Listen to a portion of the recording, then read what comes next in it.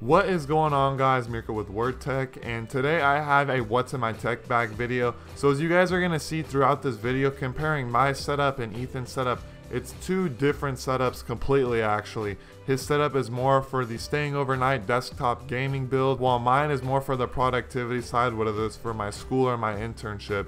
So for my school and my internship, I'm majoring in computer science or software engineering and mechanical engineering, which is a lot of math based and computer programming, in which that this setup does a wonderful job on, which is really nice because this setup is not too heavy with the amount of stuff I have to carry. So guys, let's go see what's in my tech bag. So the first thing out of my bag is the TI-89 calculator by Texas Instrumental. It is a really good calculator. Most of you guys probably use this for calculus, but I'm using it for the engineering side. So there are different kind of things for calculations like RLC circuits, AC circuits, polyphase circuits, a whole lot of different kind of circuits. They do a lot of computer engineering stuff on here, and you can do a lot of transmission lines and kind of stuff.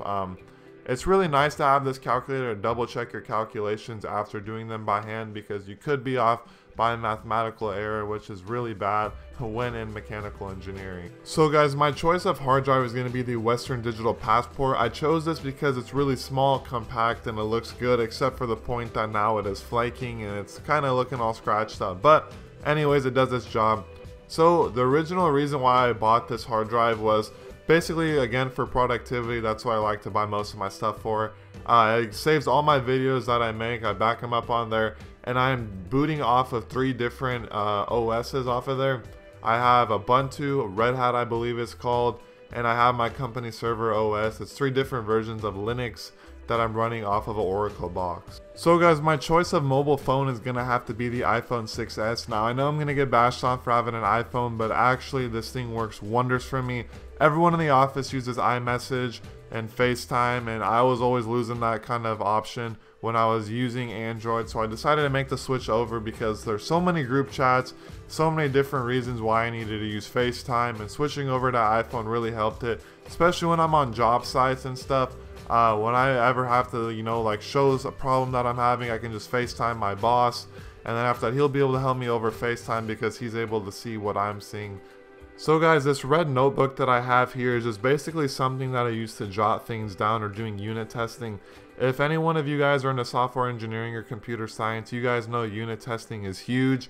We're developing this single program that only does minimal work towards a motor and transmission line for a wind turbine, and we have over 1,200 different unit tests just for a minimal program, 1,200 unit tests. And I've always used these kind of notebooks to kind of jot down different results that we get for unit testing. So guys, for my choice of laptop, I'm going to be using the Acer Aspire V15 laptop. It is sporting a i5 6250U, I believe it is, and it has a GTX 940M, so it's a pretty decent laptop. I normally use this laptop when I'm doing coding on the go or I'm doing coding at my internship. A lot of the times I'm either using Visual Studios or I'm using one of the 3 different kind of Linux builds that I have built in. Especially with my homework assignments, I'm also doing those on Linux. So really, this is a really good laptop. When I'm ever using my Oracle VM boxes, I can get about 4 to 5 hours of battery life on it, which is really ideal for me for having a full day of school or a full day at the office. Lastly guys, going over my bag, I have the Everkey Beacon bag that I purchased 4 years ago, and it still held up wonders for me for only $80. So the nice thing about this bag is you guys can see, like Ethan's Everkey Titan, there are a bunch of different pockets so you guys could be putting stuff in. So I like to hold all my cables, wires, and stuff basically in the pouches that are closest to the opening of the bag, which I have 4 different pouches. And then after that, on the inside, I like to keep my books and my calculator there. Going over to the inside of the backpack, we have a really nice padded back end backpack that you could fit basically a full desktop size laptop like Ethan's in the back. It's really nice because you can really put everything in there and you can feel real nice and safe about it because of the great padding on it. And even the cool thing about this laptop is on the bottom of it, you guys have a little pouch so you guys can take out a rain bag and wrap the whole backpack around in. So guys, I hope you guys enjoyed that video of the what's in my tech bag. Now you guys sort of have a sense of what I'm carrying around in my bag day to day when I'm going to school or whether it's my internship. So guys, if you guys enjoyed the video, please leave a thumbs up. Thank you guys so much for 600 subscribers. And also, I was thinking about doing some C++ tutorials for live coding. Let me know how you guys feel about that.